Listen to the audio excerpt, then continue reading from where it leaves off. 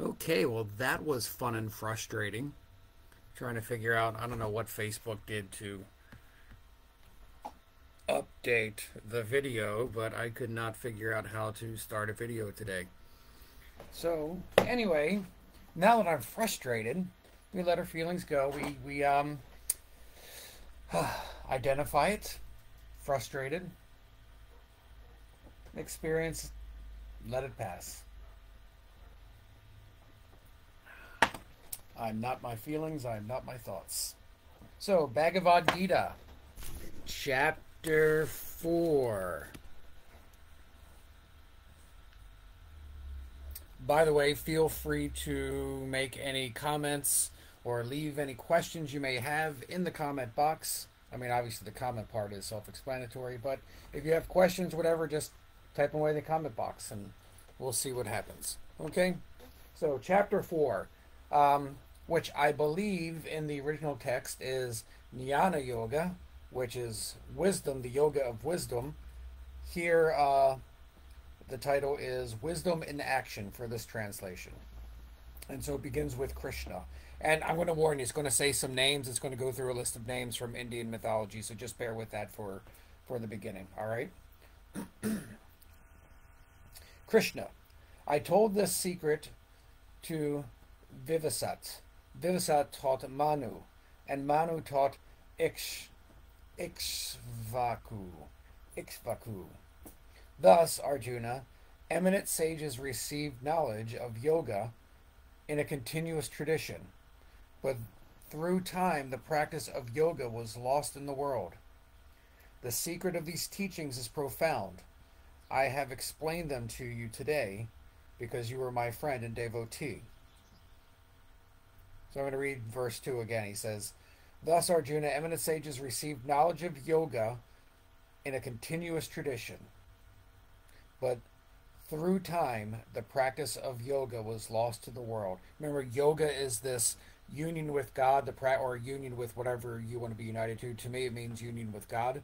Um, and so, union with God has always been taught as ever since there were people. It's been taught, and it keeps getting forgotten. So, whenever it's forgotten, someone has to come along and reteach it. Buddha said the same thing that whenever the Dharma is forgotten, a Buddha must arise to remind people of the Dharma. Uh, Make the case that Christ was doing the same thing with Judaism and Christianity and so on and so on. Whenever the way of divine knowledge is sort of forgotten and people aren't living up to it, God sends a messenger to remind people. In this case, it's Krishna. Feel free to think of Krishna whatever you want. The secrets of these teachings is profound. I have explained them to you today because you are my friend and devotee. Arjuna says, You were born much after Vivasat. He lived very long ago. Why do you say that you taught this yoga in the beginning? Krishna responds, You and I have passed through many births, Arjuna. You have forgotten, but I remember them all. My true being is unborn and chainless. That chainless, which I guess works. But what he actually says is, My true being is unborn and changeless. I am the Lord who dwells in every creature.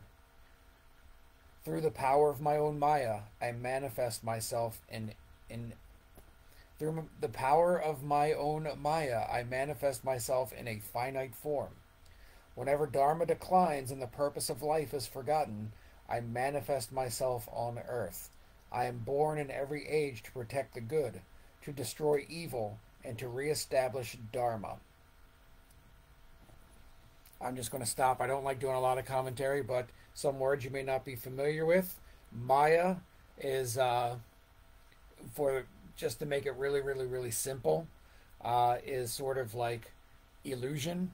It's the whole world that we see, the world we experience, the world of senses and sense objects is illusory. It's an illusion. Even though it's real, it's also an illusion because we're chasing after illusory things like sense objects are illusory. We're looking for pain, we're looking for pleasure and seeking to avoid pain, and it creates a delusional, illusionary world that we live in. So it's sort of built into the fabric. So Maya is just sort of this sort of illusion of duality and multiplicity when there's only oneness. And through the power of my own Maya, I manifest myself in a finite form. So Krishna is saying, as speaking as the divine being, that he sort of stitches himself together from this illusion to create a finite form for him to sort of deposit his Godhead in, which is, in this case, is Krishna, or in the Christian sense could be Christ, or the Buddha sense could be Buddha. So basically, Krishna says, I taught these teachings in the very beginning. They've been forgotten, and whenever they're forgotten, or I taught these things from the beginning. I taught them to these people from long ago. It's deep stuff, Arjuna. It's deep stuff. And Arjuna says, wait a minute, Krishna. You're like my age.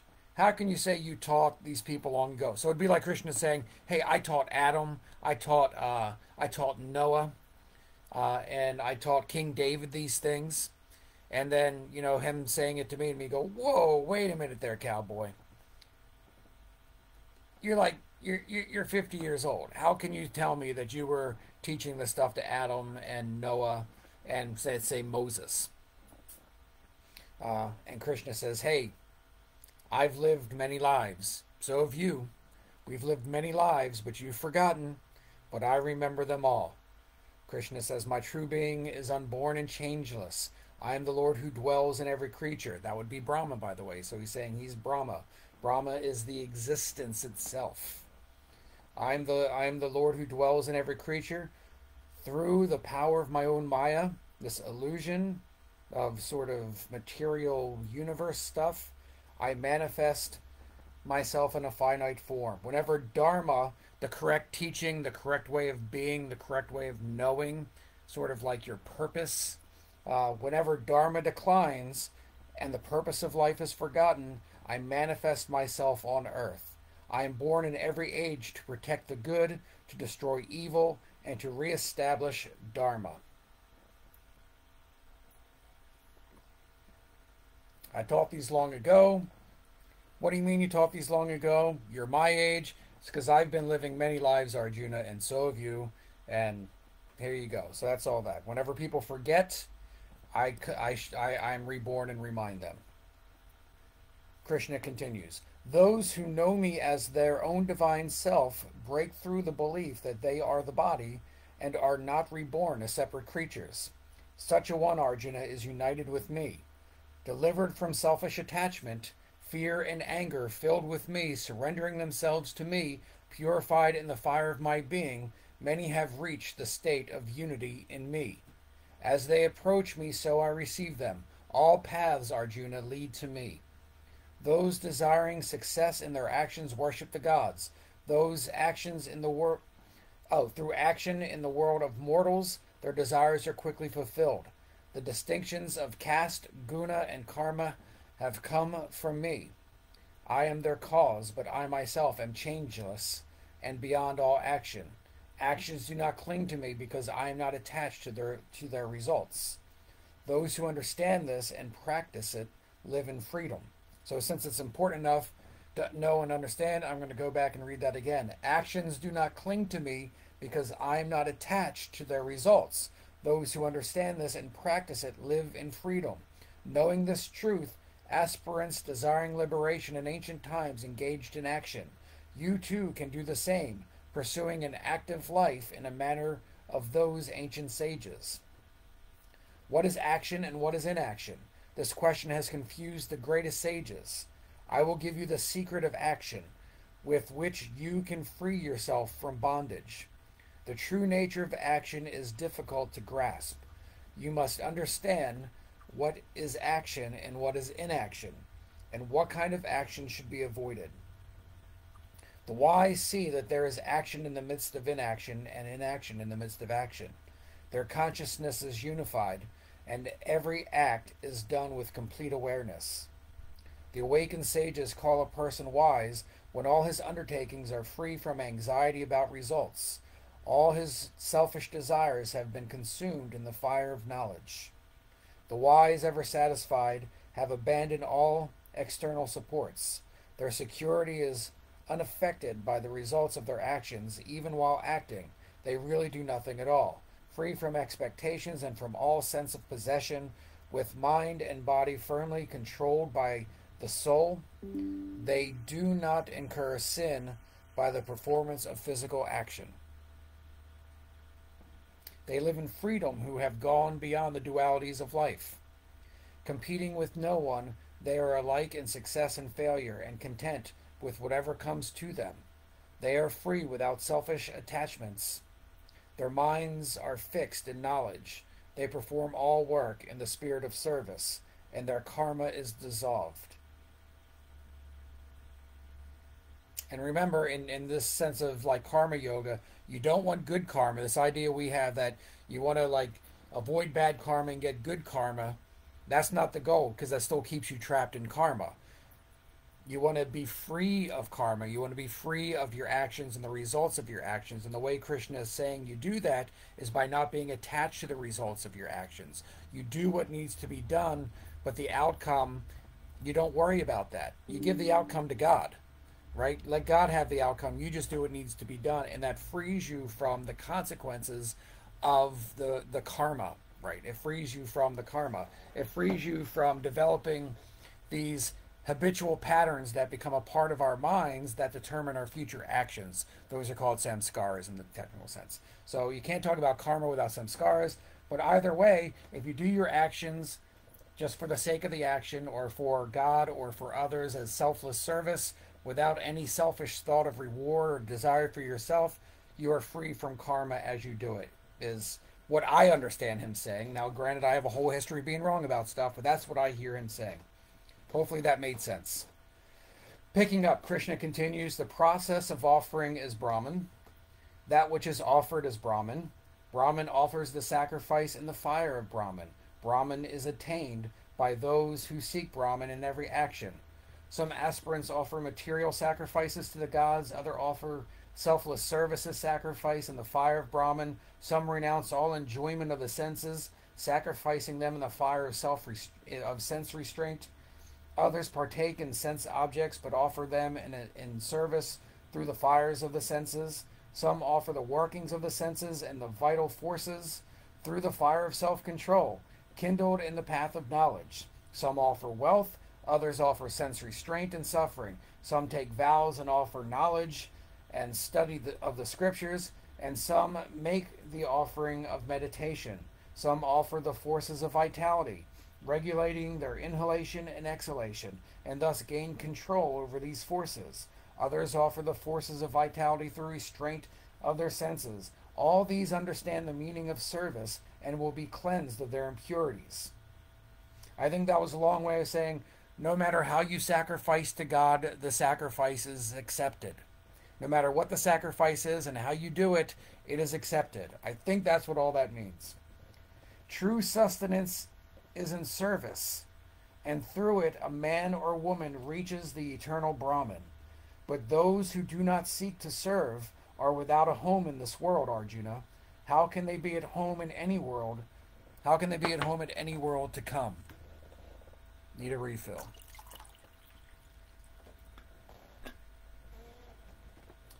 These offerings are born of work, and each guides mankind along a path to Brahman. Understanding this, you will attain liberation. The offering of wisdom is better than any material offering, Arjuna, for the goal of all work is spiritual wisdom.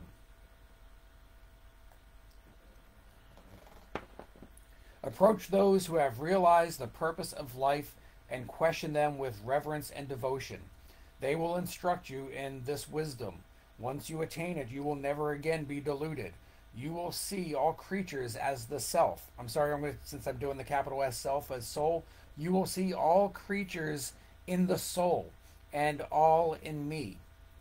Even if you were the most sinful of sinners, Arjuna, you could cross beyond all sin by the raft of spiritual wisdom. As the heat of a fire reduces wood to ashes, the fire of self-knowledge burns to ashes all karma. Nothing in this world purifies like spiritual wisdom.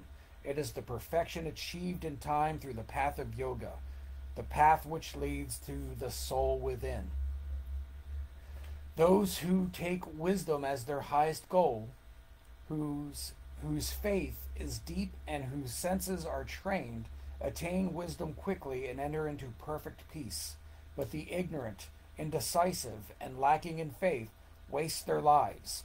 They can never be happy in this world or any other. Those established in the self have renounced selfish attachments to their actions and cut through doubts with spiritual wisdom. They act in freedom. Arjuna, cut through this doubt in your own heart with the sword of spiritual wisdom. Arise, take up the path of yoga. Again, the path of union. Union with whatever is the source for you. For me, it's union with God. What it may be for you, I don't know. Union with consciousness, union with the self, the true self, whatever, because they're all the same thing anyway. So there it is, chapter 4. I'm sure that cleared everything up like a bowl of mud. But don't be selfish. Do your actions for others. Give all your actions and all your results to God. Act selflessly. Don't work for selfish motives. And learn to see everything as sort of one. When you see yourself in others and others in yourself, or yourself in God and God in others and all that stuff, boom, you got it. You're free of karma, right? You're free of acting or creating new karma. And also you start burning up the old karma, and sooner or later you run out of karma and you're free. You're free from birth. You're free from death. You live in eternal wherever. I don't know. Anyway, that's chapter 4. Feel free to ask any questions that I will not be able to answer in the comments, and whatever. I'll see you next time I do one of these. Peace out.